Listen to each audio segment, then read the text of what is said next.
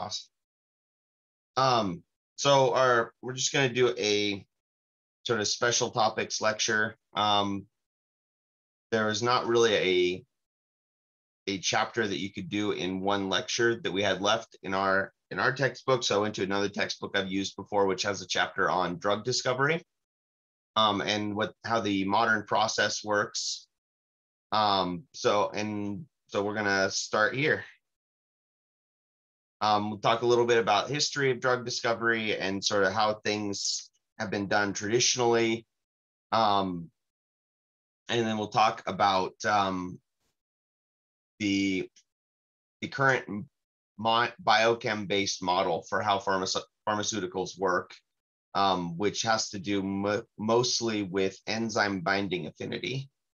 And then we'll talk about the process that they're using now called rational drug discovery, which sort of takes into account computational chemistry and statistics. So it's a field of bioinformatics is sort of the overall field is when you're applying statistics and computational methods to biological systems. That's a field that's been blowing up in recent years, that we usually refer to as bioinformatics or biostatistics. And so it's a very big field right now. They're also doing a lot of stuff in bioinformatics that has to do with environmental science as well, because there's, the environment is a very, very, very large system, which means it lends itself well to statistical analysis. So a lot of analysis, a lot of genetic analysis fits into biostatistics. You're looking at, what are the common sequences before similar genes in different species, and analyzing those and how the different promoter regions affect their expression in the cells. Stuff like that, it all fits into that realm of bioinformatics. So like I said, it's a huge, huge field these days because we can sequence things really, really quickly. We can sequence genomes, and we generally don't even have to think about that anymore, because to sequence a genome, it's almost an entirely automated process. But then taking it and doing something with that genome or making connections from that genome takes a lot more thought. And so that's where bioinformatics comes in. You have so much raw data, you need a better way to analyze it than just looking at the A's, C's, T's, and G's.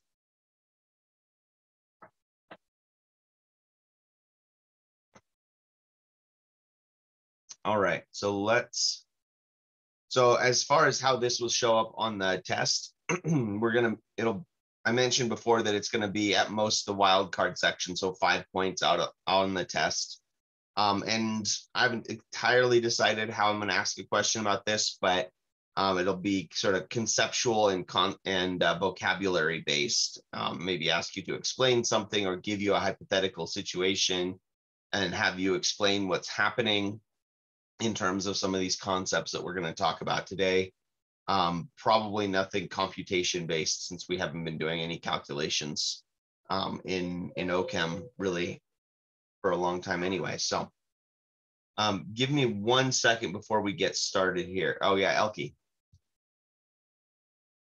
Oh, I was just going to ask, when you're doing a practice exam, right, for the final, or no? Yes, we will have a practice exam of some sort. It might just be a study guide, or might be a full-on practice exam. The structure of the exam will be very similar to the midterm. So I will get that out probably later today to give you guys time to work on it before the review on Thursday. Okay. Okay. All right, give me 1 second and then we'll get started here.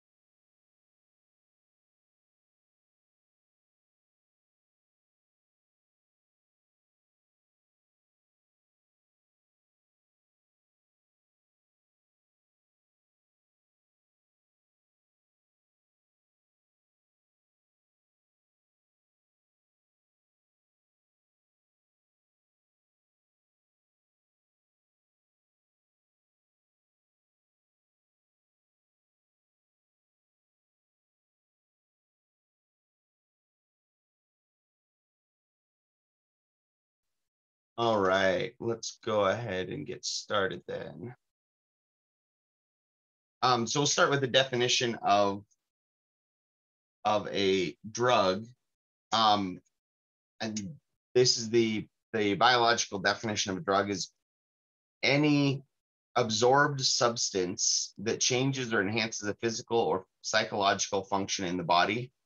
And that it also generally, at least legally in today's world, a drug or medication is generally something that that your body does not normally have in it. So if you're taking, say, a hormone supplement that increases a level of a certain hormone in your body, that would not be considered a drug necessarily, because it's a compound that's already naturally in your body and you're supplementing. So generally we'd refer to that as a supplement. So melatonin is naturally produced by your body. So if you're taking melatonin to help you sleep at night, that's generally considered a supplement, not a drug. However, if you take a substance that increases melatonin's function in your body, but it is a foreign substance, it's something that your body doesn't normally make, that is a drug. Right? So it's the subtle distinction is it's not something, and it's not something that your body needs to have. So it's drugs are distinct from vitamins, because vitamins are something that your body needs to function, that it can't make on its own. So there's a very subtle difference between a vitamin and a drug, because vitamin is an organic molecule that your body needs, that enhances or changes certain physical or psychological functions in the body, just like this definition. But it's necessary for life. It has its own distinct function and sources in your diet, which is generally different than a drug. But it is a fairly subtle difference between a vitamin, a supplement, and a drug. They're kind of closely tied together. And generally speaking, if we're talking about prescription pharmaceuticals or things that are sold over the counter, there's going to be a proprietary name and there's also a generic name. And so I think given today's society, most of you probably know the difference between proprietary and a generic name. But just for example, amoxicillin would be a generic name for an antibiotic. Trimox was the proprietary name it was originally marketed with. So Premarin is a conjugated estrogen for hormone replacement therapy. Conjugated estrogen would be the generic name. Premarin would be the trade name. So Adderall versus amphetamines would be an example as well. Prozac is a proprietary name. So there's lots of different proprietary versus generic names, and generally generic names are going to be the chemical name as opposed to something that they market it with. And anything you see with a trademark symbol or a copyright symbol is going to be the proprietary name, and those names, the trademark is held up a lot longer than the copyright on or the patent on the medication itself. So generally, legally, the way that drugs are sold in the U.S. Is that when the FDA approves a new drug for a company, that company has exclusive rights to produce that drug for 7 years. Depending on the exact situation, sometimes that's shorter. But that means that nobody else, they basically have a copyright on the molecular structure.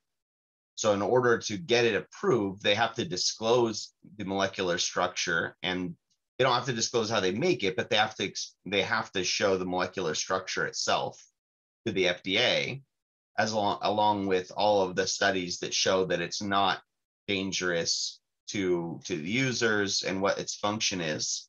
And then their reward is that they get 7 years of a monopoly on that drug.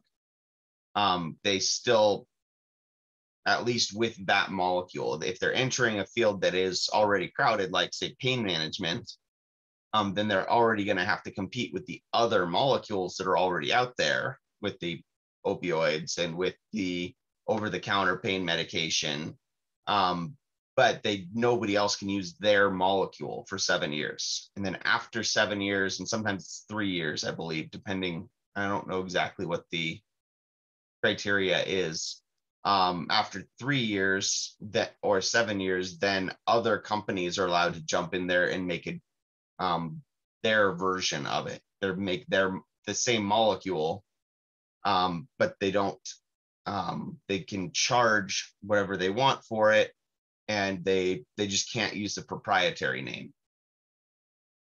So, and by that point, ideally, what the original company has done is they have such a stranglehold on the market for that particular drug that they've made their money back from their research and from all of the process of getting it approved, which for most new drugs, the approval process and the R&D process will cost them in the $1 billion range.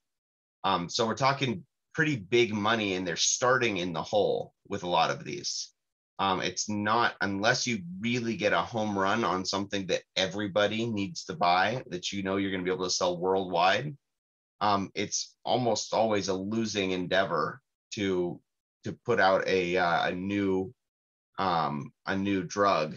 And so generally pharmaceutical companies make their money doing other things as well, and then they keep themselves afloat, and they essentially buy their way through the FDA sometimes cheaper than actually doing the studies, which is one of the reasons why the opioid crisis wound up the way it did, is because the FDA, it's a process that is pretty familiar in science, where regulatory industries wind up being run by people who are advocates for the industry they're supposed to regulate.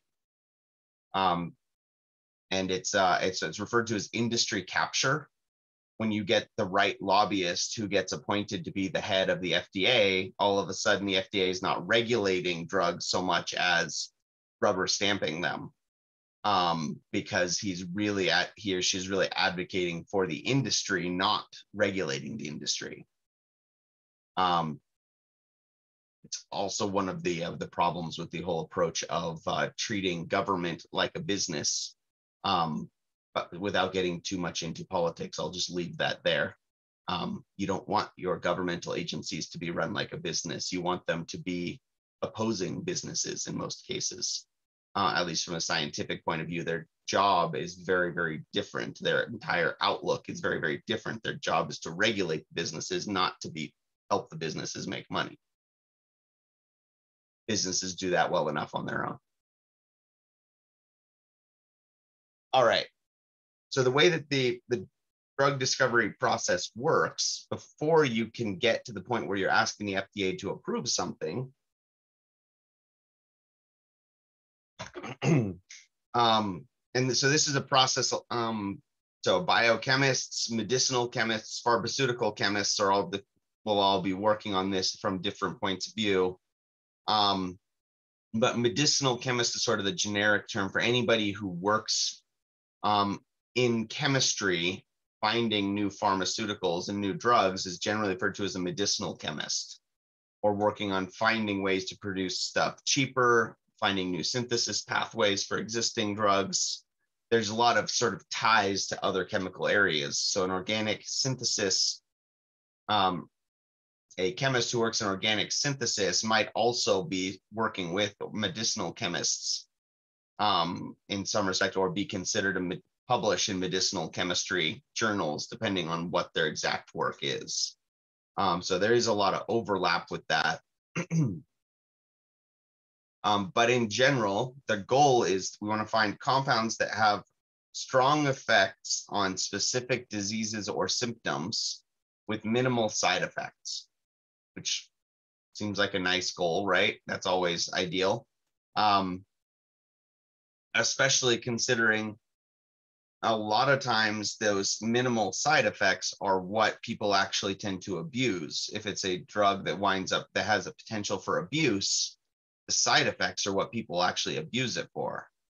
But there's that Arrested Development episode where Lindsay Funke goes back to taking drugs that suppress her sex drive, right? Because she's married to Tobias. She was taking it for the side effects. That's a comedic example, but that's also true of opiates and of stimulants and lots of other classes of drugs as well. The side effects are what people abuse it for. So if you can find a better compound that's just as potent with fewer side effects, that's generally from the point of view of the pharmaceutical industry and doctors, that's generally what you're looking for. Minimize the side effects, but still keep the potent effects for whatever symptom you're trying to treat. Yeah, go ahead. Sorry, I was just going to throw in a little tidbit. I think that's how ketamine was discovered, is that they really liked phencyclidine as an anesthetic, but the delirium was like an undesirable side effect. So they kind of made different analogs that were slightly different, that had less side effects, but still worked as a good anesthetic. That's exactly right. And there's most drugs that are taken recreationally have a history of being lead compounds. And so lead compound just means that it's any naturally occurring drug or anything that you already know what it does, but it has some undesirable side effect. So if there's an undesirable side effect, whatever that might be, or maybe it's just not strong enough, and maybe then you can start from that molecular structure and use that as the lead compound is basically where you start. And then you take that molecular structure and you start tweaking it. And that's what makes what are called analogs. And the analogs of the lead compound are basically where you keep parts of the lead compound's molecular structure that you think are important, and then you change other things. Maybe replace a methyl group with an ethyl group. Maybe replace an OH with a chlorine. Maybe replace a 6-sided ring with a 7-sided ring. So there are lots of different changes that you can make, but it's very combinatorial in terms of there's a list of common substitutions that they can do, and in some respects you can kind of ahead of time know what that's going to do. So for instance, if you started from an amphetamine,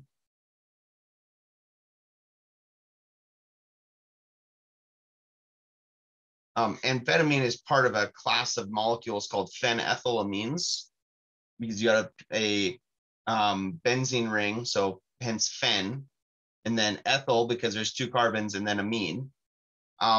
You can make certain substitutions on this molecule, and this molecule interacts very, very strongly with adrenaline, dopamine, and serotonin in the body with those receptor sites, and affects all of those concentrations. The most common, at least the most common by as far as how it's used worldwide, the most common substitution that's made is if you replace one of these hydrogens with a methyl group. And in any of these phenethylamine molecules, putting a methyl group on the nitrogen makes it way more strongly interacting with adrenaline and dopamine receptors. And so that takes it from being amphetamine, which is a strong drug to be sure, but not nearly as strong as methamphetamine, which we just made by adding that methyl group. When you add a meth to something, you add a methyl group to the amine, that changes the way it interacts with these different systems. And in general, for this class of molecules, any phenethylamine that you add a methyl to is going to make it way stronger of a drug, way more potent of a drug. when it comes to interacting with those systems. On the flip side, if instead of doing that, if you put a ketone right there, that actually makes it not as potent. That lessens the strength of the drug. And so you can kind of fine tune it by putting a ketone here, putting an OH group there, putting a methyl group over here, and sort of control which systems it's interacting with and how strongly by doing that. I believe that this is a base molecule. This is close to the molecule that they find in COT, which is a strong stimulant, but it's not as strong as amphetamine. It's commonly chewed as a root, COT root in the Middle East is chewed as a stimulant that's stronger than caffeine, but not as strong as cocaine or amphetamine. Cody.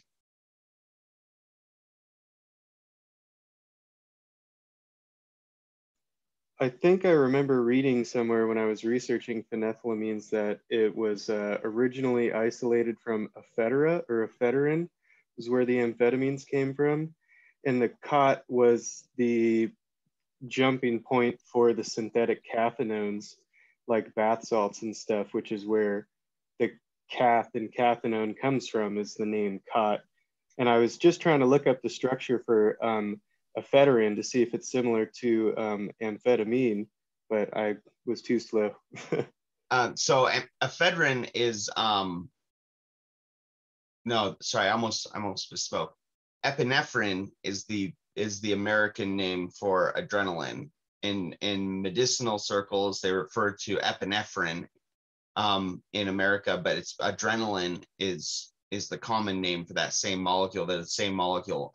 Ephedrine's a little bit different, but yes, you're right. COT is was the lead compound that led to a lot of those bath salts that they refer to as substituted cathinones.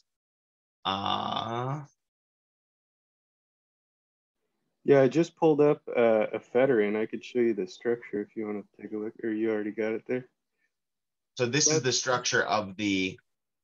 So it's not a phenethylamine; it's a phenpropylamine. Slightly different than. Oh, that's the cathinone. Oh, I got you. Yeah. And so, what does the ephedrine look like? Let me turn on the screen share. Go for it.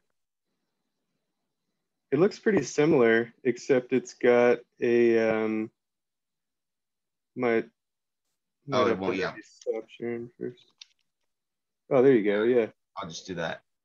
It's got the OH there, but pretty similar. It's got, instead of having a ketone, it's got an OH group, which is going to be similar to putting an oxygen on that second carbon, whether it's a ketone or an OH. It's going to have a similar effect, slightly different as far as how much it changes the binding affinities and things like that. But these are all good examples of these analogs where you start from a certain compound, from the lead compound, and then make adjustments to it to make these analogs.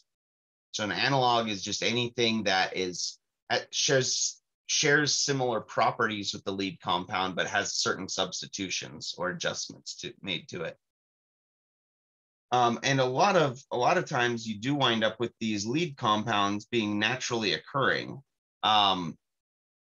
So they serve as a prototype. But the fact that they're naturally occurring means that a lot of times chemists look for them in traditional medicine. Chemists are not shy about where they get their ideas for a lot of this stuff. So they're not ignoring traditional medicine or ancient homeopathic remedies or things like that. If it works, chemists will use it. And so that's a process where you go through a culture's natural or a culture's traditional or historical medicine and look for new lead compounds is a process called ethnobotany.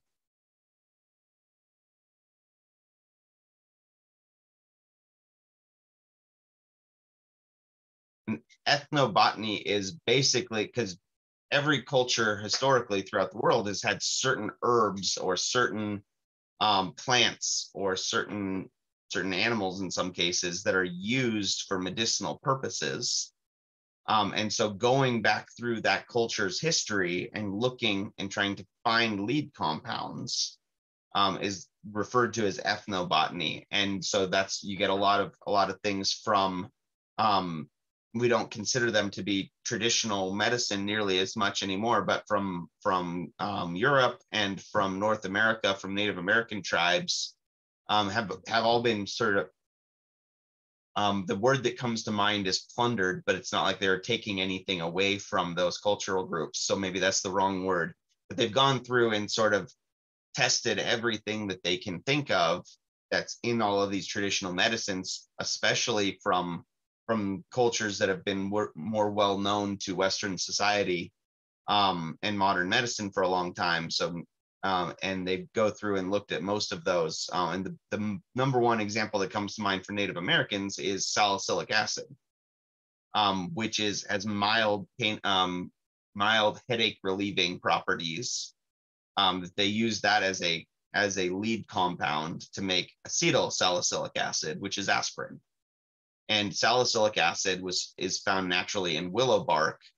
And so it was found through this process of ethnobotany. Scientists went through willow bark tea and they isolated all the compounds they didn't know what they do and sort of that might be responsible for this use as a traditional remedy. And they found salicylic acid and found they did in fact have some mild headache relieving properties. They just then made it more potent by adding the acetyl group to it and making aspirin. And then you see lots of examples from Eastern Asia. There's lots of examples. Where the one that comes to mind is opium. Opium was used as a lead compound, and morphine was used as a lead compound that then led to things like heroin and fentanyl and codeine. And we'll talk about all those examples in more detail in a second so we can see those structures. But again, it started from a naturally occurring drug that was commonly used in Chinese medicine and progressed into finding all these new analogs. Another good example from South America is cocaine. Cocaine's a lead compound that had very, very desirable effects in terms of, I just saw your comment, Elke. I do not know whether that was something they knew about at the time or not, but we're going to spend a lot of time talking about unexpected side effects as well. And so that would definitely fit into that. I believe that they were mostly looking at headache cures because this was pretty early on in modern medicine that they discovered aspirin. So I don't think they were as worried about acne at that point. I think that was something that was discovered later on when they, as sort of a side effect of salicylic acid. So in general, this is an example where the desired effect was being a local anesthetic. So we're talking about from the medicinal point of view, not the recreational point of view. And so they discovered pretty early on again that you could make a paste from coca leaves and apply that to your gums, and your gums would absorb a lot of the compounds in the coca leaves, and then that made dentistry in the late 1800s a lot more palatable if you could, numb your mouth. And so they were trying to use it as a local anesthetic, but it also had a lot of other effects, right? In addition to deadening pain where it was applied, it also had a tendency to become very addictive and because it affected the central nervous system, the CNS. And so what they did was they just went through and they gradually removed pieces from the cocaine molecule until they got to an improved lead compound that was still a local anesthetic, but did not affect the central nervous system. So therefore, it's not going to be abused as a recreational drug, and it's not going to be addictive. And so then they took that and applied it, and what they found was that it was mostly this was the most important part of the structure. Having a nitrogen a few carbons away from that ester wound up being important too. So most of these other modern anesthetics wind up using that as well. But benzocaine was one of the first. They refer to it as the second generation local anesthetic. And so benzocaine, novocaine, xylocaine, anything that's named with that cane suffix, generally that means it's an analog of cocaine. And as you can imagine, that made dentistry and getting your teeth worked on a whole lot more pleasant when you could, not have to feel them pulling your teeth out.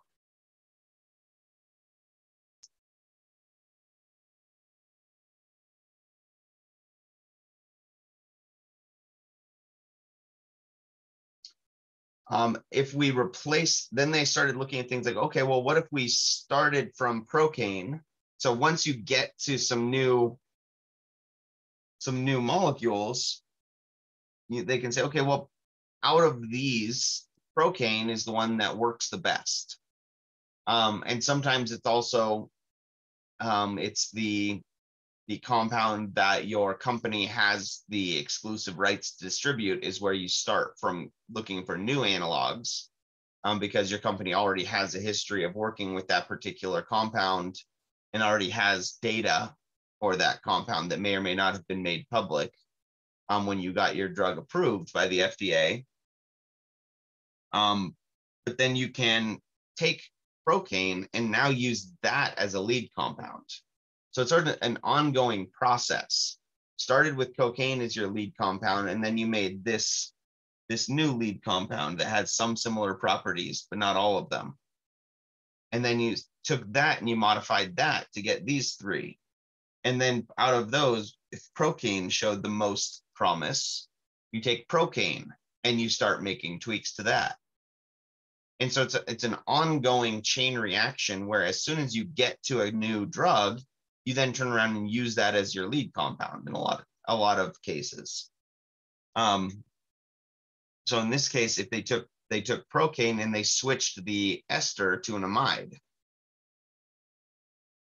and they found that it still works as a local anesthetic, but it also has these other properties where it slows down your heart, which is very different than where we started, right? We started two generations ago with cocaine, which does not slow down your heart.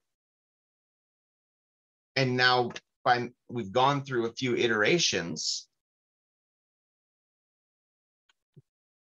and now we've got this compound that still works as a local anesthetic, but in addition to being a local anesthetic, it also will work to keep your heartbeat regular and slow, which is very useful in terms of surgery. If you're giving somebody an anesthetic for surgery, you want them to keep their heart rate down. You don't want them to be panicked the whole time. And so this is just an example of sometimes you wind up with very different side effects than what you started. And sometimes the side effect winds up becoming the primary effect that you're looking at.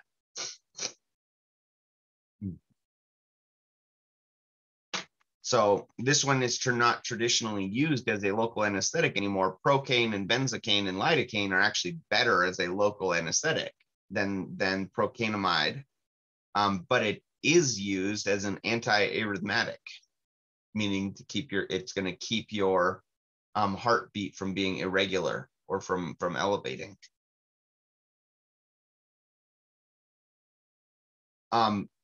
Historically, morphine also has similar history that I mentioned before. Morphine occurs naturally in opium. It's one of the primary compounds responsible for opium's effects. It's named after, morphine is named after the Greek or Roman god of dreams, Morpheus.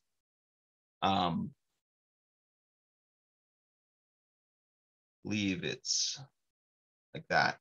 And based on the name, I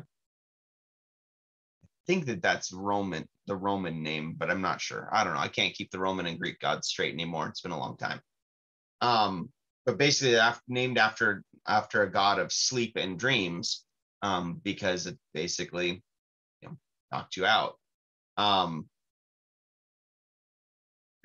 then even back in the late 1800s, early 1900s, they knew how dangerous opium was, and people got addicted to it, and it had long-term health effects. And so they used that as a lead compound and started making adjustments to it. And so that's how you wind up with codeine and heroin and fentanyl are all analogs of morphine.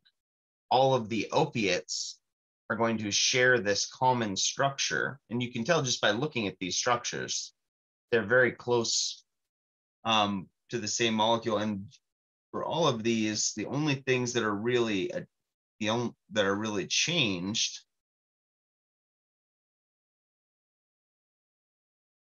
are these substitutions at the bottom. The rest of the molecule is identical.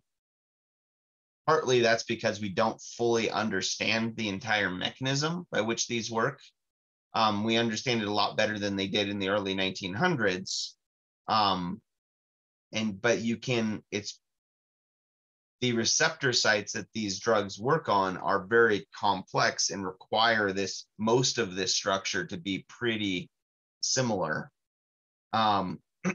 Especially having the 4 fused rings with the 5 fused rings, including the oxygen in the middle.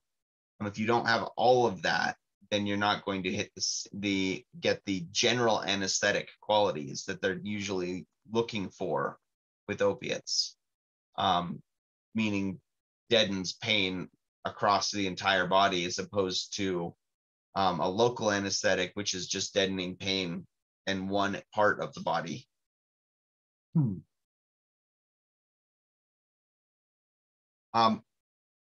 And you may or may not be a little surprised to see codeine in there, because we don't usually think of codeine as being a painkiller. Despite how close the structure is Greek. Thank you, Adam. Despite how close the structure is between codeine and morphine, codeine's predominant effect, it works as a painkiller, but not nearly as well as it works as an antitussive. And an antitussive means it gets used as it suppresses the cough reflex.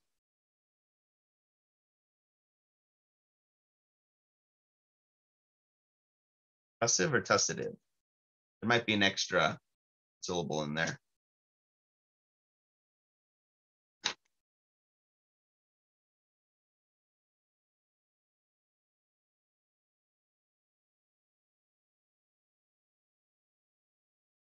Yeah, antitussive. And actually knowing that as the root actually makes a lot of names of cough syrups make more sense. Robitussin, that TUSS root has to do with the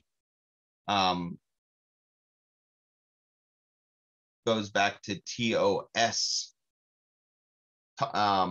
as the root, which means having to do with coughing. So an antitussive suppresses the cough reflex. So most of the opioids in general are going to have very, very strong pain relieving effects. Among other things, they suppress the central nerve, the unconscious nervous system. They make your breathing more shallow, cause nausea. They can render you unconscious. But for whatever reason, codeine, despite having very similar structure to morphine, also suppresses your cough reflex, which I guess is kind of related, right? That's part of the unconscious nervous system. So it kind of makes sense that it's just suppressing the cough reflex portion more than some of the other unconscious nervous system. But all of a sudden, once you realize that codeine can be used as a cough suppressant, that now you've got codeine you can use as a new lead compound. So the generations, the lineage of most modern cough medications, morphine to codeine, codeine to a variety of others,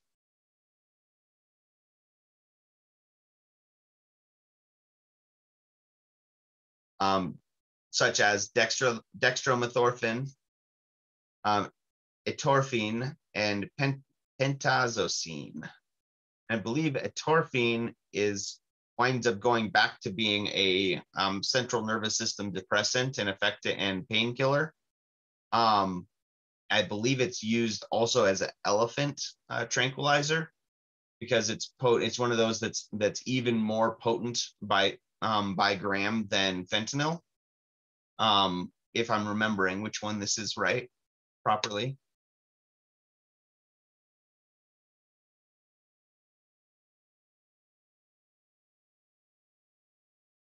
It is a synthetic opioid possessing approximately 1,000 to 3,000 times stronger than morphine by mass. So yes, I believe that's the one that's used as an elephant tranquilizer, because that allows you to give an elephant a shot the size of what you would give a human and knock it unconscious. So very, very dangerous. They were not expecting that necessarily when they started from codeine, which does not have those effects nearly as strong. But they did, from codeine, wind up with dextromethorphan, which is the most common ingredient in Robitussin, and pretty much any cough syrup that you can buy over the counter is going to have dextromethorphan in it.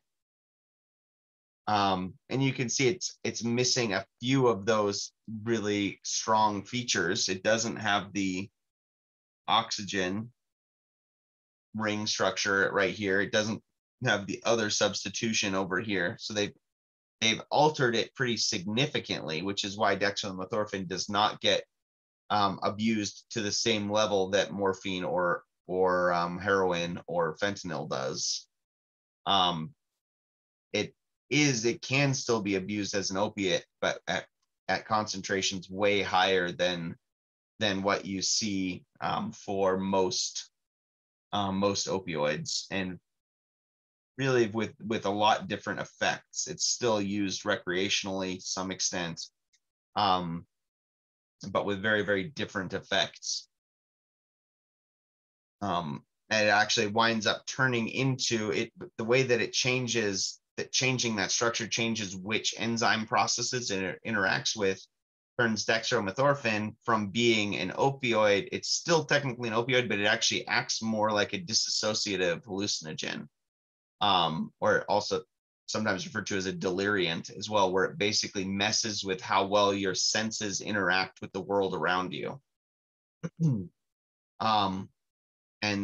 And you can basically wind up with your brain functioning more or less normally, but with no way to communicate with your senses.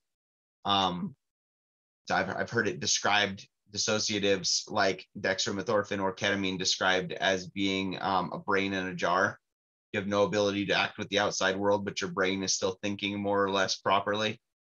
So very different than morphine and heroin and fentanyl, which are going to have very, very specific interactions with your brain's thought process.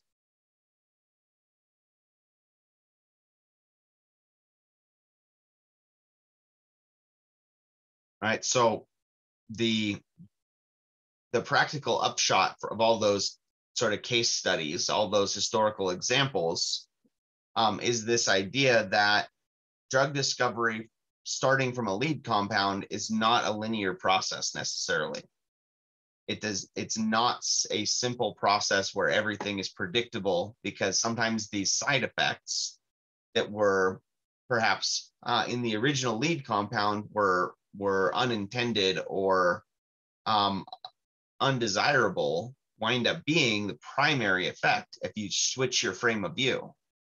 From the point of view of a painkiller, codeine is not as good as morphine or heroin. But from the point of view of an antitussive, codeine is way better than the others, right? So switching their frame of reference and sort of going down the rabbit hole a little bit in terms of changing what you're looking for is not always what your bosses, if you're working at a pharmaceutical company, that's not always what your bosses want necessarily, but it doesn't mean that you discovered a molecule that's worthless. It just means that it's not as desirable for what you're looking for. And so those are those numerous unexpected side effects. Numerous unexpected side effects can become the primary effect if you change your frame of reference. If it's good enough, if one of those side effects is strong enough and desirable in other instances, you can wind up with that being the primary effect and kind of starting from that as your new lead compound.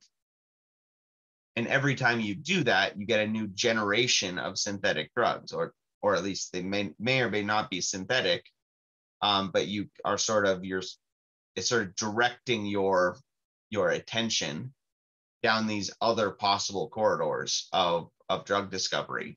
If you take one of those side effects and decide to use that as your desired side effect. The dextromethorphan, I should also say, don't go out and buy Robitussin and drink a whole bunch of it without doing any research on that, because there are a lot of other compounds added to Robitussin to prevent you from using it recreationally, that can make you and put you in a lot of pain or make you very, very sick. So please do not go do that. But they use that same compound from Mucinex, guanifacine, and they add that to most Robitussin. And if you take too much of the guanifacine, it just makes you vomit, like you would not believe. It's can't remember what the name is for compounds that cause vomiting as a medicinal pharmaceutical effect, but it is one of those. It's like Ipecac. And then where was I going with this? Yeah, so these drugs may or may not be synthetic, and sometimes the side effects wind up being, once you change your point of view, the side effects wind up being exactly what you are looking for. And that's why there's been certain sort of booms in certain recreational drugs, because for most of medicinal chemistry's history, they've been trying to avoid things like hallucinations and avoid things like stimulant effects that could be used recreationally. And so if you get a bunch of chemists together that decide, no, we're going to use being a fun stimulant as being our desirable effect and use those as lead compounds, you wind up with a whole classes of synthetic drugs that are very, very poorly understood, based on things like cathinone. And so that's how you get things like bath salts that, yeah, they're very, very good at being a recreational stimulant if you're into that sort of thing, but they're also very, very addictive, and you might wind up staying up for 4 days in a row and trying to eat your dog's face. And bath salts are famous for those sort of stories, and I think generally it's because there's other psychosis happening behind the pictures, but it's also hard to know because a lot of these synthetic drugs that are used recreationally are what they call designer drugs, are very, very poorly understood. They're not studied beyond, is this fun and will people buy this? They don't go through an FDA regulatory process, but they're essentially using the same process we're talking about here, except aiming it towards recreational effects. And lots are misrepresented as molecules. There's a lot of drugs in a lot of these categories that are both stimulants and mild hallucinogens, or empathogens, they call them. Empathogens enhance your feeling of empathy for the people around you. So MDMA is a classic example of that. It makes you feel warm and fuzzy towards the people that you're with, and other people in general. And so there's a lot of these other designer drugs that have similar effects to Molly. And because everybody knows what Molly is and there's a lot of demand for it, a lot of times it gets sold as Molly. It's very similar to fentanyl being passed off as heroin, or a lot of different amphetamines get passed off as being actual amphetamine or other stimulants as well. So there's a lot of that because it's not regulated. So definitely, as I've said before, don't buy street drugs, kids, because you don't know exactly what you're getting. All right, let's take a break. Let's take a 10-minute break. Let's come back at 9:05 and we'll talk a little bit more about the process of how they do it now that's beyond just simple guess and check.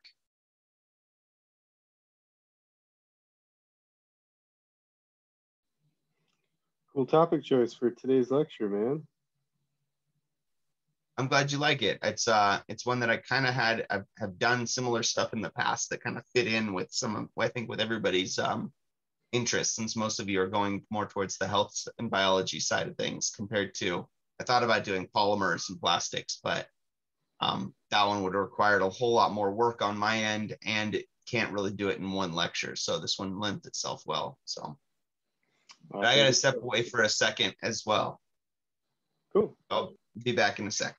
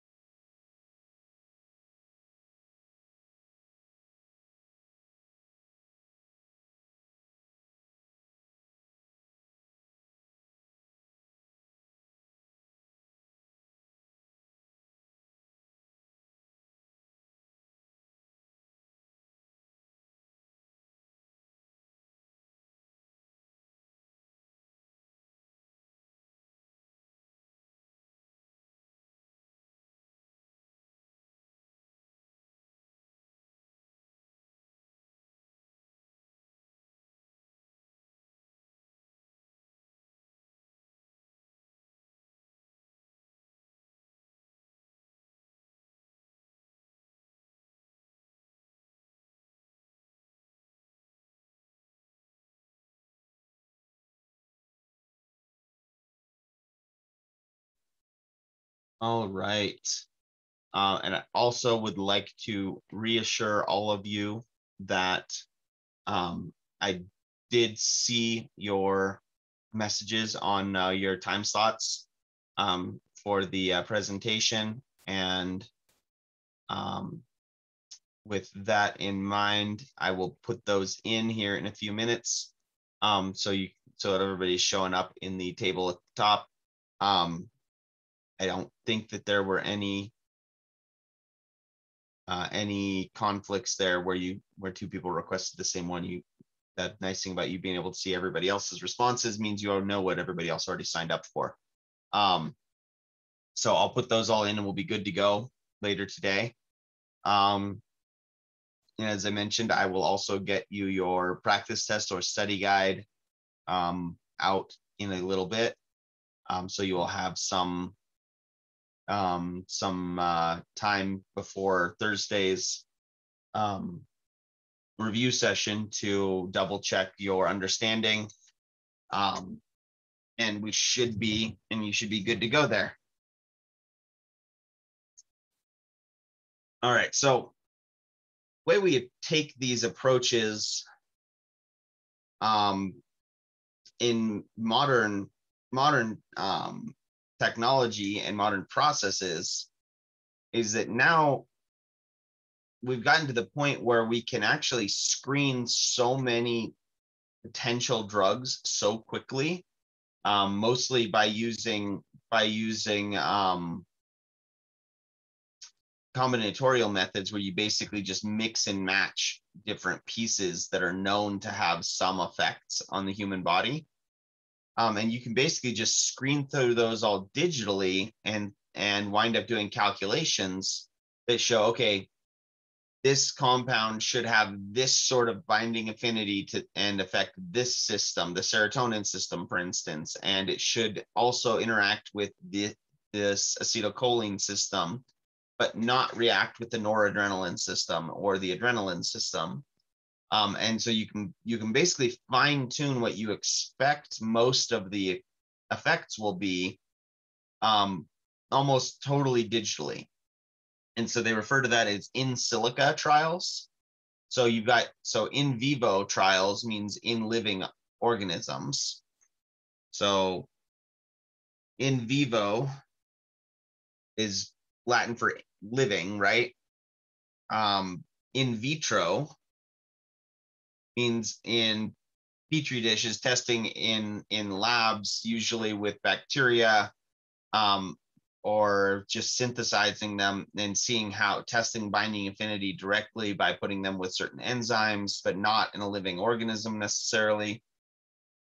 And then computers and computational chemistry has added another category here that they call in silico. In silico trials means that you're purely computational at this point. And so that's using some of the ab initio methods that we used earlier in this quarter, or there are also methods that calculate a lot faster and can handle a lot larger molecules, where you basically can measure what their binding affinities are likely to be for a specific molecule based on what pieces you put together. And so it's those in silico trials wind up being really, really critical, and they basically give you a new lead compound. So you do in silico trials to find a new lead compound, and then you actually make the lead compound and you test it.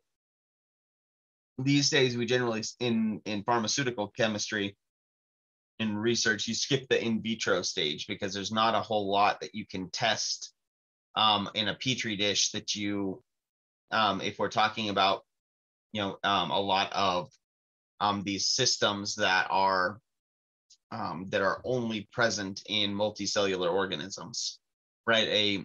E. coli does not have opioid receptors. So with that in mind, a lot of times the in vitro stage is kind of ignored. The exception being things like vaccines and antibiotics. So for an antibiotic, you might have an in vitro stage where you use an in silico trial to find a new potential antibiotic. and then you try exposing a petri dish full of E. coli or whatever you're trying to target.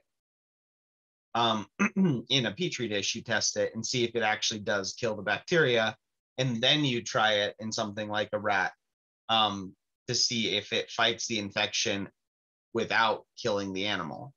And so you do still have all three of those stages for antibiotics and vaccines. But when it comes to a lot of pharmaceuticals, we kind of skip the in vitro stage if we're not dealing with any bacteria or any infections of that nature.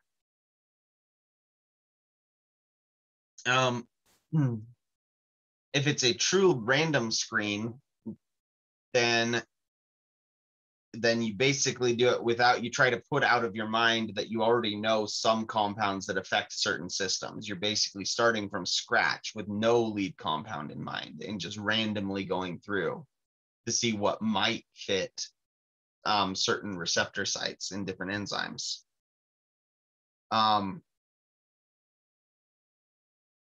And as it mentions on here, in antibiotics, random screening is done in vitro, because then you're just looking at what bacteria are affected without having to deal with what other systems in a larger animal are affected. So you wind up with a lot of things that are powerful antibiotics that way, but might have unacceptable side effects in that case, because generally speaking, if you talk to a chemist, they can find a way to kill bacteria. They just might also kill anything else it touches. Somebody was giving me a hard time at the school the other day, because not the other day, it was last summer, when we had all those wasps around, all those yellow jackets, and we had a bunch of them right by my house that were resistant to the yellow jacket spray. I dumped a whole can of yellow jacket spray down their nest, and they just walked right through it and weren't affected in the slightest. And so somebody at the college said something like, "Well, you're a chemist. Why don't you can't figure out some way to kill them?" Well, yeah, I could. I just might kill half the wildlife in the meadow. Right. So that's what the approach is with these antibiotics. Like, yeah, we can kill bacteria. We just need to do it without also killing the host. But you do generally still start from an in vitro trial in that case, because that at least then, if you find something that doesn't even affect the bacteria, there's no need to continue down that particular pathway. However, in vitro doesn't always work, even for antibiotics, is in the case of prodrugs. And prodrugs are really interesting. Prodrugs are compounds that are not active in the method that you take them. But when your body processes them, it turns them into a drug that is active. So it's a prodrug because it's before the actual drug. A pre-drug might even be a better description, but maybe that term was already taken. So because your body always goes through certain pathways to break down foreign molecules, if you can use those to undergo the last step or increase the lifespan of a drug in your body, if the active form of the drug is actually what's made by your body itself. So for instance, in this Prontosil, the active form of the drug, which, and I believe this is an antibiotic, if I'm remembering correctly, this is the active form of the drug. But when you get that, because your body naturally, when it comes across a nitrogen-nitrogen double bond, the first thing your body does is it breaks that nitrogen-nitrogen double bond and turns it into an amine. It adds an acetyl group to one of the nitrogens, probably both of the nitrogens realistically. And then that turns it into para-acetylamido-benzene sulfonamide. And so you're actually making use of the fact that your body will do this for you. And that has numerous beneficial effects from the medicinal chemistry standpoint. Because some compounds, this para-acetamidobenzene sulfonamide, if you expose this to stomach acid, say, in this form as the form of the amide, well, amides can be turned back to being carboxylic acids, right? You could wind up breaking this off if you expose it to a strong acid and turning it back into being an amine and acetic acid. So there's some drugs that you can't take orally because of the way the digestive system works, but you can take the prodrug orally. And then let your body, once it's absorbed, your body will take it and naturally convert it to the active form. So this can also have a lot of beneficial effects when it comes to slowing down the drug delivery. If you take a drug orally, then as soon as it's absorbed through your digestive system, it hits your bloodstream at full strength. And so there tends to be, if you look at the concentration of a certain drug versus time, for the most part, independent of what's called the ROA, which stands for route of administration.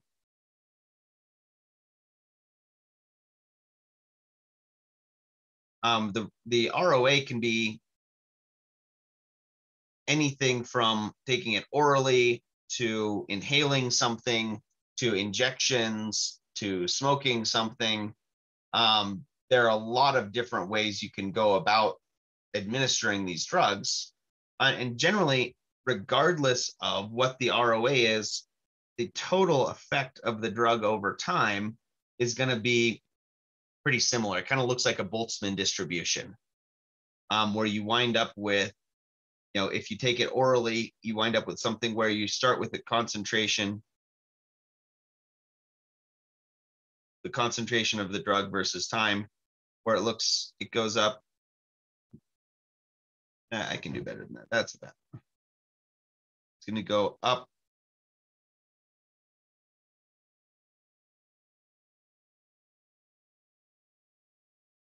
And then gradually drop off over time. If that's the oral route, then if you did something like injecting it, it hits the bloodstream a lot faster and you get more intense effects, but it doesn't last as long. And so these different ROAs in general are going to have different, the shape of the function is going to be very similar. Generally speaking, the area under the curve is the same. The concentration of the drug is related to how intense the effects are or other side effects, though changing the route of administration can change this dramatically. And what prodrugs do is they slow this down even more because you're waiting on the enzymes in your body to actually break down the prodrug and turn it into the active form. So if it was a prodrug, you might see this, again, the same shape and the same area under the curve.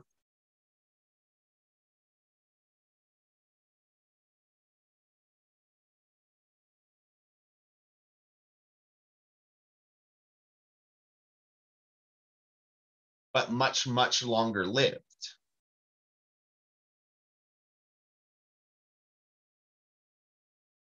And so with that in mind, that can be very, very beneficial for something like an antibiotic, right?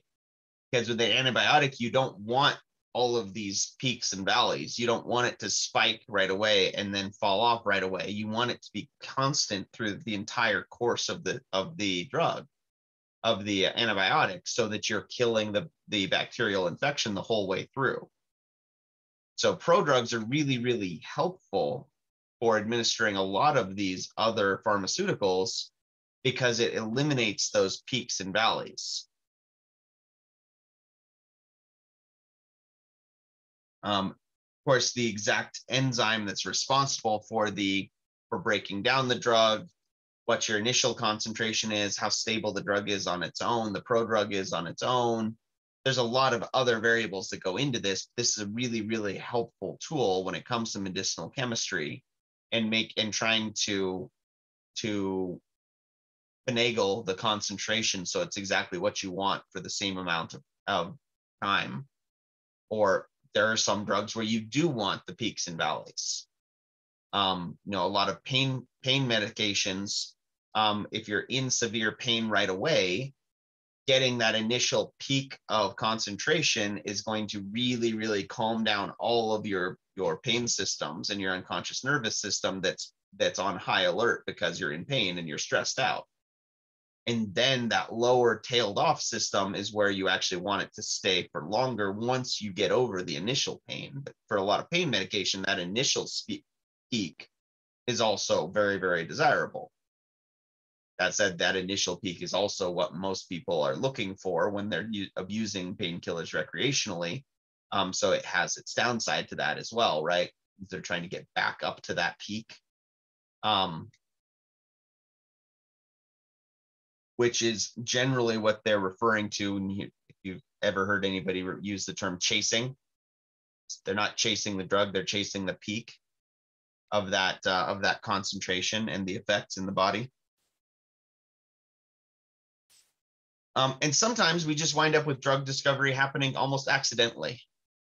So the very first we talked about benzodiazepines a little bit last week. The very first benzodiazepine, Librium, was discovered completely accidentally. They were doing a reaction where they were trying to make this compound. They tried to use methylamine as a nucleophile to do a substitution reaction and replace a chloromethyl group with this methylamine group at the benzene, or sorry, at the chlorine. They're trying to replace the chlorine with the methylamine group. But what they actually found out happened was that you actually attacked not at the chlorine carbon, but at this aromatic carbon. And it wound up going through this rearrangement reaction where you took this starting compound and turned it into a 7-sided ring. You basically added a carbon and rearranged the ring to turn it from being a 6-sided ring to a 7-sided ring, which was totally unexpected. All they were really looking for was an SN2 reaction, and they got something totally different. But the result of that is they made chlordiazepoxide,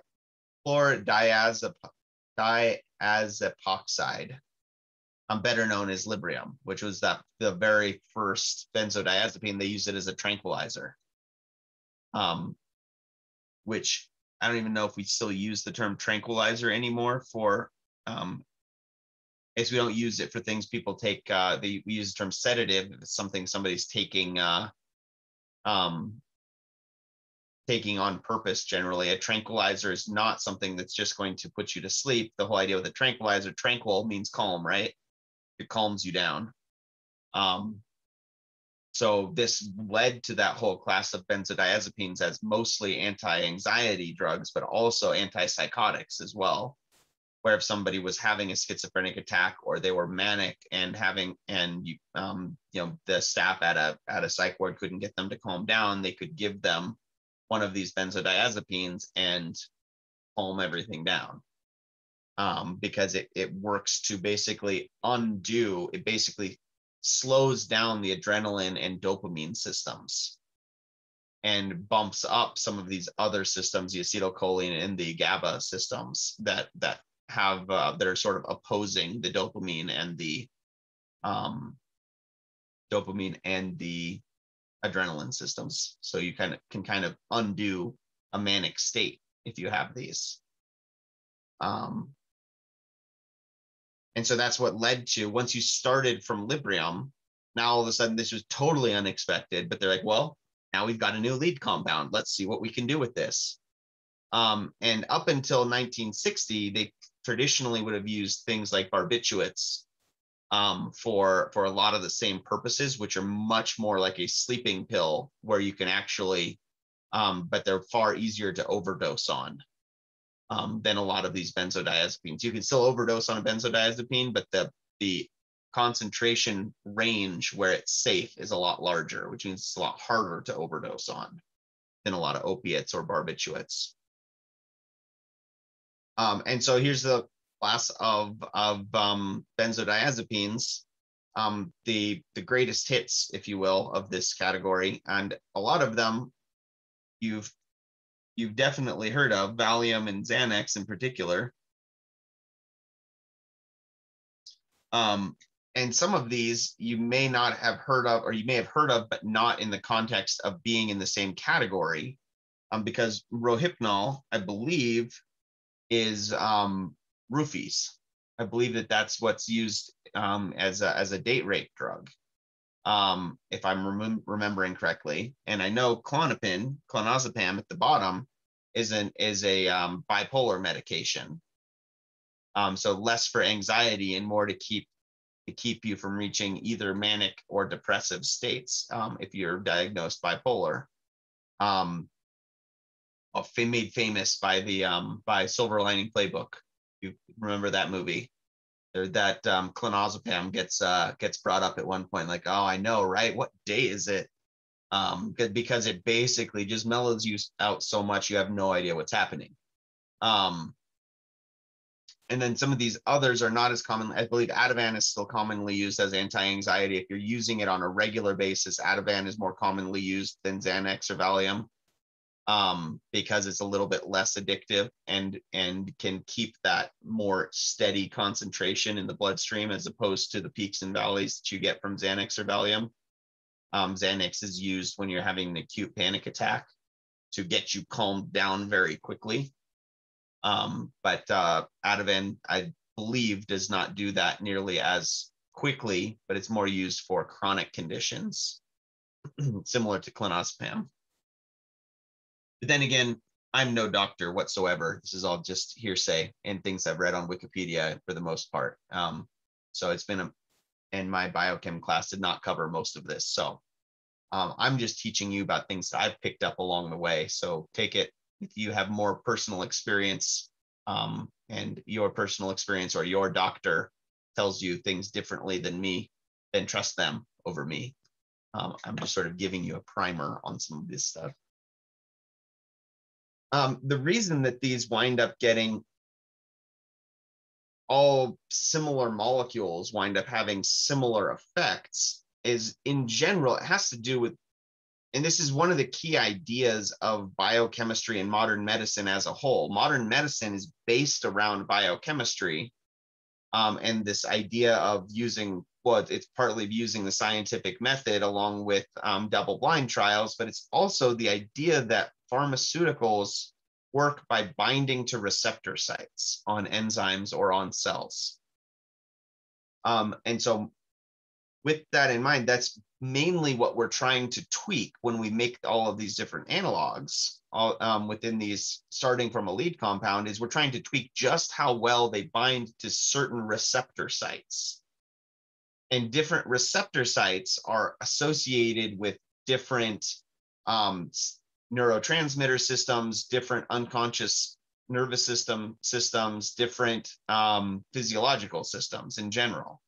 And so by changing what binding sites it attaches to, we change what and how well that binds. We change what systems in the body are affected. And so a lot of them are sort of brought up from the point of view of the brain, because the brain kind of controls everything. If you mess with systems in the brain, you can affect the entire body that way.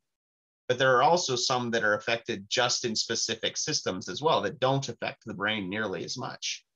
But in general, what we're looking for is on a specific cell or a specific enzyme, there's a receptor site that can be bound to or adjusted or tweaked in a way that gives the drug its particular pharmaceutical effect. And so those bindings, typically we're not talking about covalent bonds, although that can happen.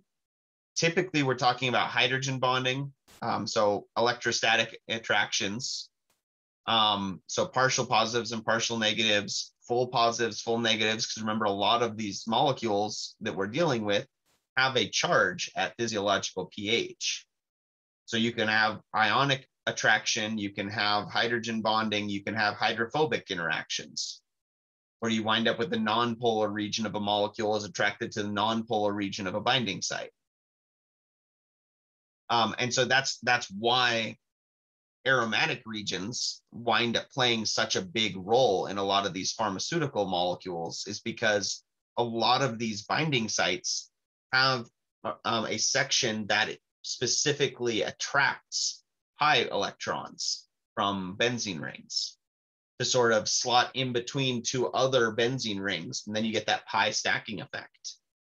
So it's a little bit like you slide the benzene ring in here, and that aligns your nitrogen lone pair facing this way towards a partial positive, and that aligns this chlorine group pointing, which has a partial negative, pointing towards another partial positive. And so when you put all of that together, you can get very strong attractions, a very strong, they refer to them as binding affinity. And that's basically the sum of how, so binding affinity is generally thought of as being like an equilibrium constant, where the reaction is, they refer to it as the substrate, is the molecule that binds to the receptors. So it's substrate plus enzyme, and it's in equilibrium with the enzyme substrate complex.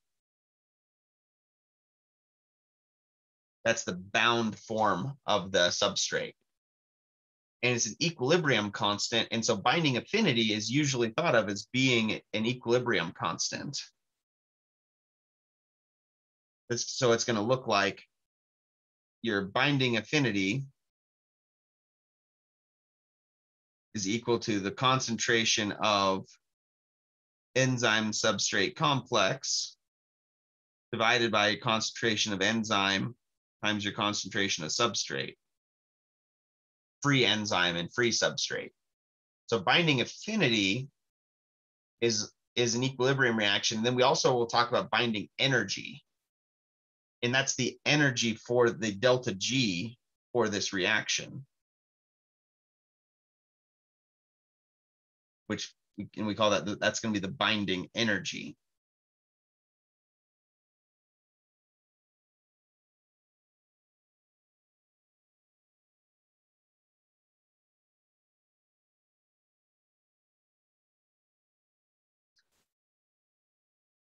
And so the good news about this is binding affinity. We actually have ways of measuring equilibrium constants directly. If you remember from Gen Chem, we had experiments where we could directly measure equilibrium constants by starting with a known concentration of your reactants and then measuring what the concentration was of the product at equilibrium.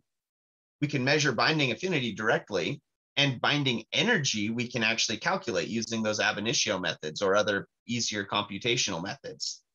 And these wind up being related to each other as well, because if you know the binding energy, you can estimate the binding affinity.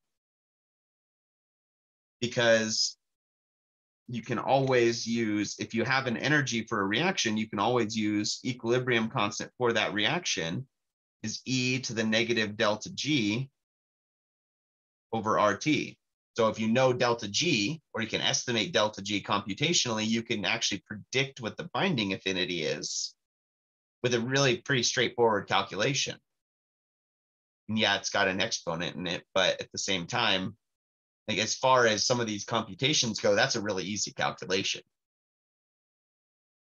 Right? So it winds up that these in silica trials are pretty useful in a lot of these. And that means we can change what those binding affinities are and those binding energies are by changing what analog we have, by changing what the structure is. And this last point, I didn't write this sentence, but I left it in there to illustrate a point. You don't always want a really, really good binding affinity. Sometimes a really, really good binding affinity can be a problem because it slows down the natural reaction too much. If you interfere too strongly, then you wind up with drugs that are too potent. like that etorphine or like fentanyl, right? You want drugs that work, but we don't want to make the effects permanent, right? Generally speaking, you want there to be that initial spike and then it slowly trails off, or you want it to last for a week and then go away. If it binds too strongly, then things don't work properly. And even something natural like hemoglobin, you don't want hemoglobin to bind too strongly to oxygen, because what's hemoglobin's job in the body? Does hemoglobin actually use the oxygen? Just a transporter, right? It's a transporter. Can you imagine? So think about this in the context of a semi-truck. If you had a semi-truck and you took the trailer on the semi-truck and you super glued the door shut, that's not a very effective transporter anymore, right? You can drive stuff around, but you can't unload it once you get it where you need it. Right? So hemoglobin is a very specific case of, you want your binding affinity to be in a very specific zone. Too strong is bad. And so that's also true of drugs. Too strong of an interaction can be a problem because it starts cascading into other systems that way. If you get too much of a certain molecule, of a certain normal biological molecule in your system, so for instance, if you increase dopamine levels too much, let's say we're talking about, one of the, I have to be careful with psychiatric disorders because they're very, very complicated. But one of the simplified ways of thinking of ADHD is that people with ADHD don't have enough dopamine in their brains at baseline levels. And so they can't focus on things and get a feeling of reward for completing small tasks the way that the average person does. And the way that we treat that is by giving them amphetamine, which raises your average dopamine level a little bit, so it's more like the average person. Now, all of a sudden, doing a small task like turning a page or putting a dish in the dishwasher gives them enough of a tiny boost in dopamine that it registers as a reward and reinforces that behavior. Well, if you increase your dopamine levels too much, you start affecting adrenaline levels, which is when you start getting amphetamine being used recreationally. That's what's happening, is you're increasing your dopamine levels a ton, and which also affects your adrenaline levels and noradrenaline levels and serotonin levels. And so that's why we don't typically use methamphetamine to treat ADHD, because it binds too well to those dopamine receptor sites. We want it to bind well, but not too well. They actually do still prescribe methamphetamine for ADHD in the US, but only in very, very extreme cases. If somebody has ADHD to the point where their dopamine levels are through the floor and you need to raise them up to normal levels, they might prescribe small amounts of methamphetamine. But your average ADHD person gets prescribed methamphetamine and they're manic all the time. And you've just created a different problem at that point. Right? So it's not always that we want things to be, we want a perfect or a very strong binding affinity between these two. There's a fine line there, especially with psych meds. Anytime you go to an extreme in psychiatric medication, almost always going to an extreme is going to cause a problem.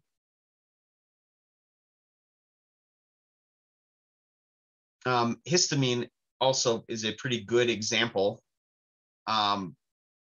because, and this is in a different field than most psych meds, histamine is one of the chemical messengers that kind of controls the immune system. And so histamine basically it's associated with allergic responses. If your histamine have too much histamine in any one place, or it binds too strongly to a histamine receptor, too much of the histamine receptors are in that histamine receptor complex, then it triggers an immune response, which is what we perceive as common cold symptoms if it's trying to fight a foreign infection, or as an allergic response if it's if it's recognizing some antigen as being a foreign invader, then histamine basically ramps up the immune system in that area. If you want to calm that down, you have to use an antihistamine. And antihistamines have a similar structure to histamine. And antihistamines work in a mechanism called competitive inhibition. When you take upper division biochem, you'll spend a whole bunch of time on mechanisms for inhibition, because there's a lot of different ways. Competitive inhibition basically is the easiest to understand. Basically, instead of letting histamine bond to those receptor sites, you block it by filling up those receptor sites with something else. And that prevents the immune response from happening. And so Benadryl, bromine, talofen, these are all molecules that have similar shapes. And they're similar to being phenethylamines, right? You've got 2 or 3 carbons in a row with a nitrogen at one end and something aromatic on the other end. So they also interact with some of those other neurotransmitter systems as well. And you'll notice that for pretty much all of them are going to have a lone pair and some benzene rings about 2 carbons away from your nitrogen. So histamine's got a nitrogen, 2 carbons, and then some lone pairs and some aromaticity. All of these other antihistamines are similar that way. They're a little bit bigger, so they don't fit too snugly, because you don't want an antihistamine that's so strong that you prevent all immune system response, because you probably want some immune system response still active in that area. Or else you're getting into the region of you're just opening yourself up to infection.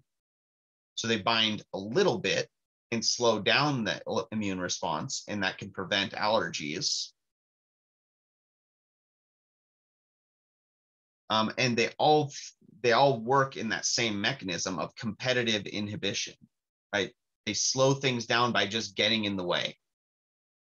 You could think of it maybe like if you've got 10 cars, a group of 10 cars that are going on a road trip to San Francisco, the receptor site, you might think of the receptor site as being the toll plaza before you get on the Bay Bridge. Right? If it's just your 10 cars, you can get through that just fine.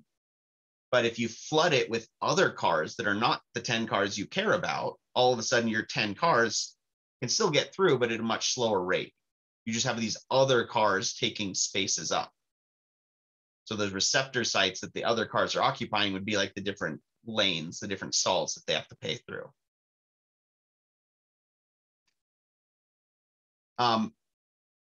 And this explains some of the other side effects of antihistamines. Is antihistamines also typically interfere in a competitive inhibition with acetylcholine. Acetylcholine is a very important neurotransmitter that controls a lot of the unconscious nervous system. And this peristalsis, I believe, if I'm remembering correctly, is basically like trembling. It basically, you can wind up with the shakes if you have too much acetylcholine. In fact, a lot of nerve gases work on the acetylcholine system because it controls all of your unconscious nervous system in a lot of ways. And it also affects wakefulness and memory. So very, very powerful system. But the binding sites are similar to the binding sites of histamine receptors. And so all of a sudden taking antihistamine is going to mess with your acetylcholine levels as well, which means wakefulness, memory can be affected as well, which is why most allergy medications will knock you out pretty quickly if you get them in too high concentrations, because you're also messing with your acetylcholine levels. And it's also why things like Ambien, which work primarily on the acetylcholine system, also mess with your memory, why you can be awake and not remember it. why you can have blackouts on Ambien, is because yes, Ambien affects your wakefulness and can put you to sleep, but it also can make it so you don't remember a thing if you are awake.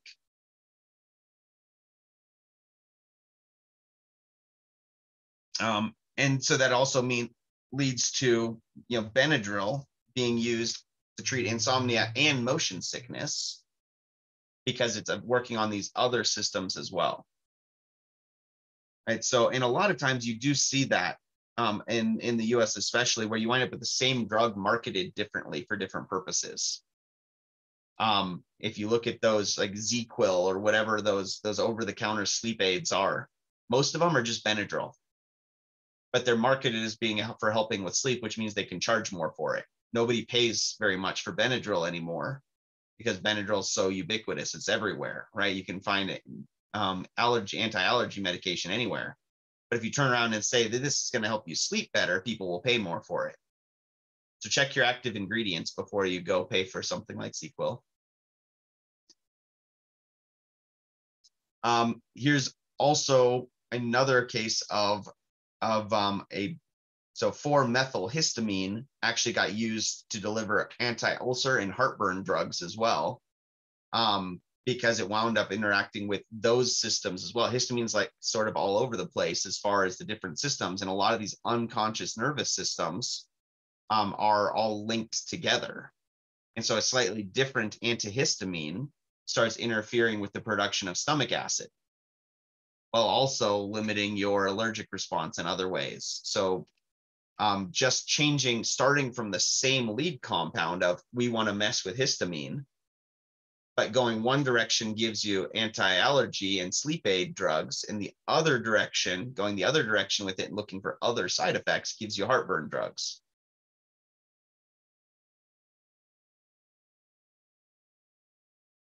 And occasionally you wind up with something that's way different. Occasionally, I'm going to go fast on this one, but if you started from sulfonamide, they took sulfonamide, which is an antibiotic, and they tweaked it and they turned it from being sulfonamide to being a tolbutamide. So they replaced an amine group with a methyl group, and all of a sudden it affects your blood sugar levels instead of being an antibiotic. Totally different.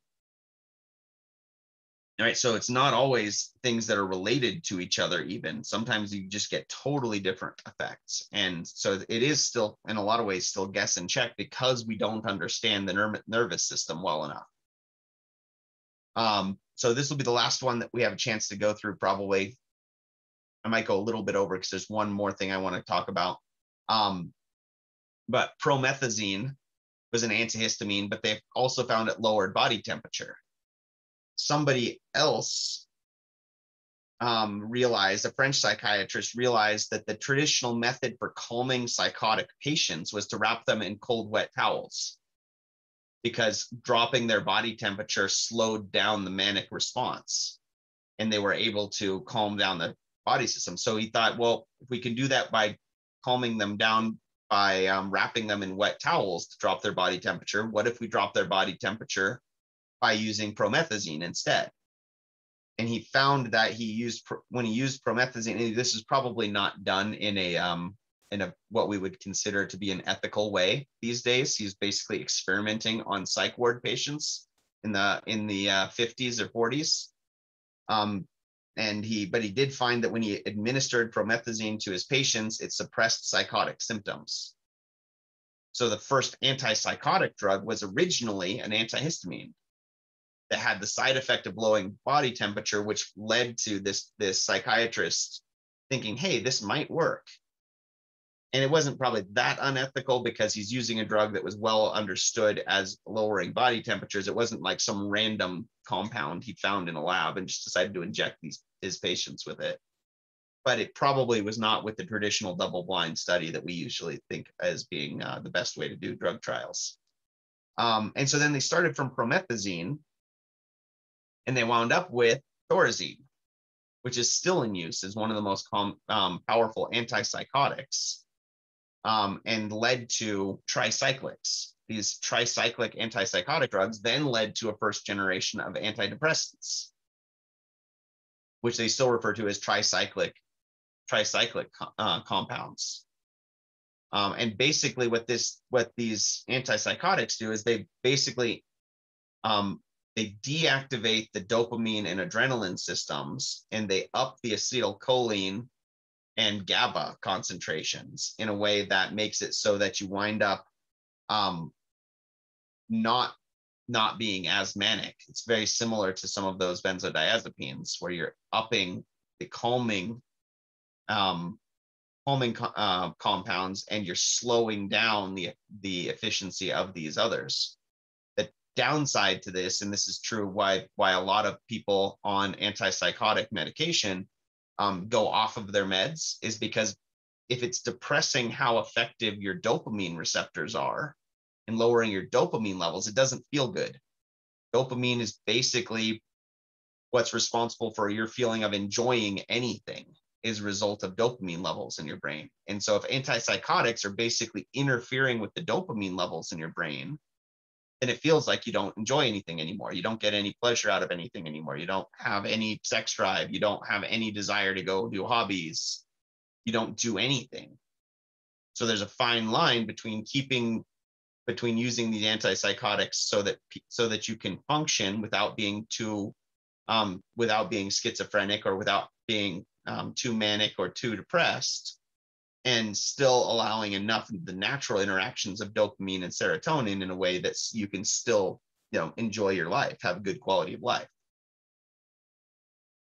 Because it's, to the average person who's not on antipsychotics or anti-bipolar medication, it seems like, well, why would you ever go off your medication?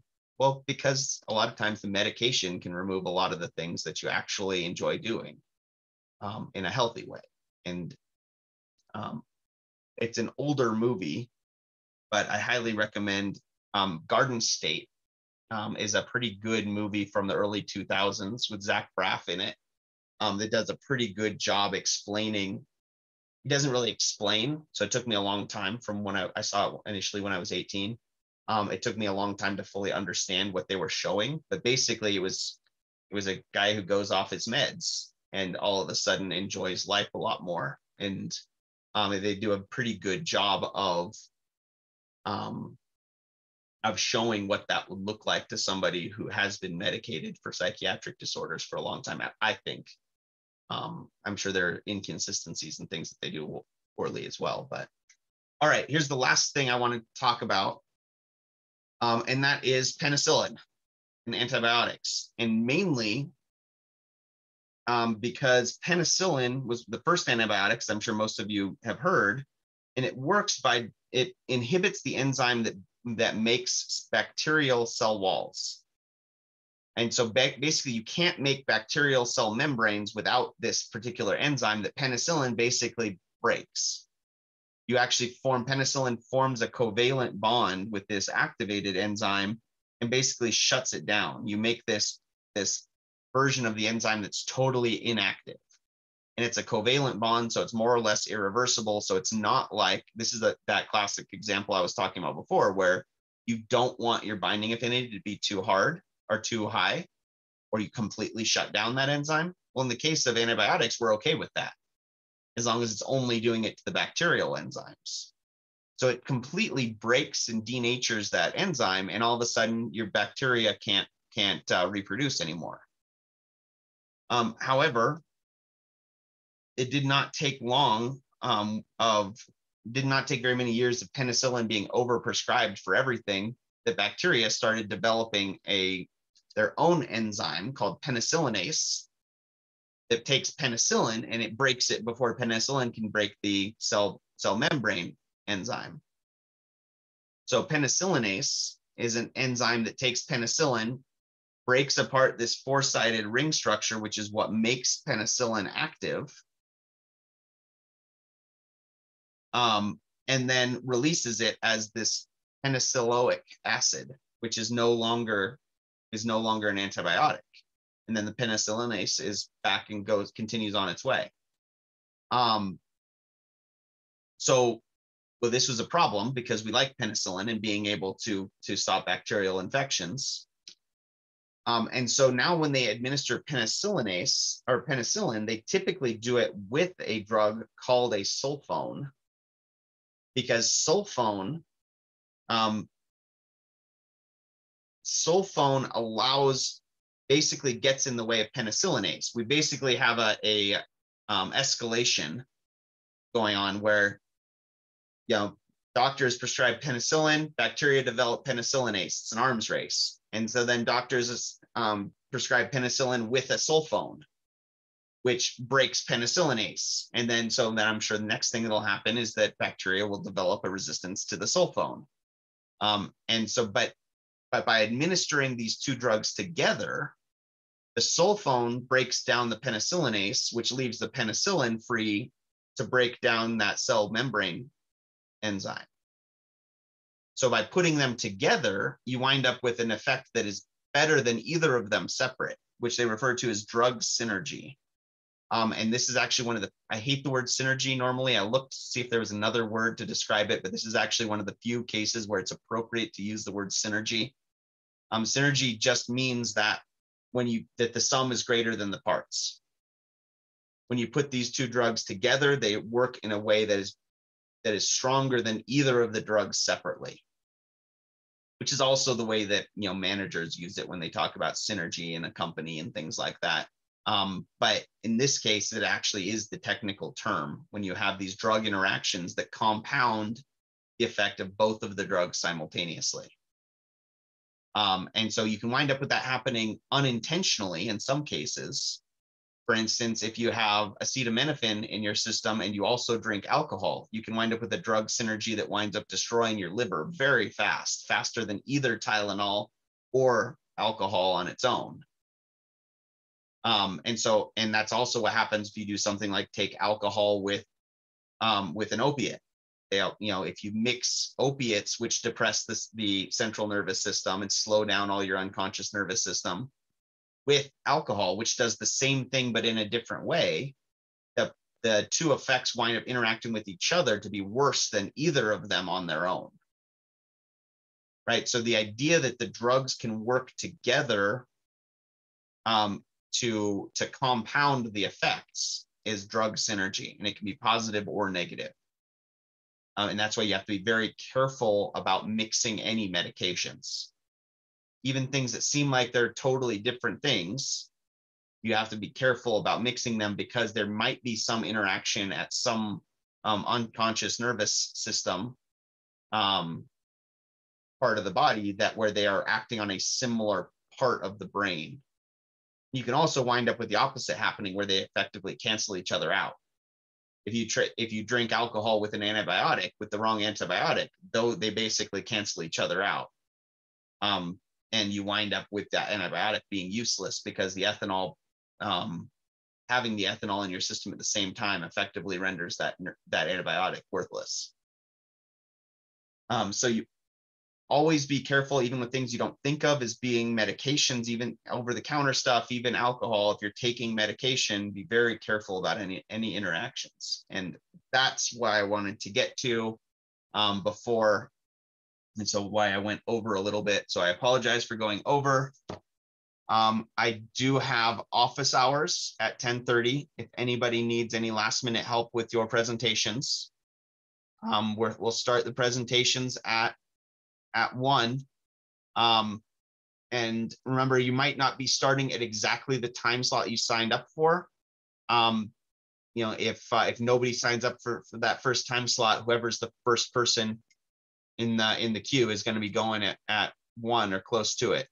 You can, if you wanted to practice doing your screen share or something in my office hours, that's fine. Otherwise, I can run your slides if your internet connection won't let you talk and show slides at the same time. Just let me know and I can run your slides. We can iron out all those kinks when we get ready to present at 1 o'clock. And then that's your biggest. You have that, and then you have your test, and then you're done with this class just about. I think I made the practice test of the study guide a homework assignment as well to bump up that grade as well. But you're almost done. Any questions relevant before I stop recording? Again, office hours 10:30 to 11:30. If you need any help with anything or just want to test out your PowerPoint slides, just let me know.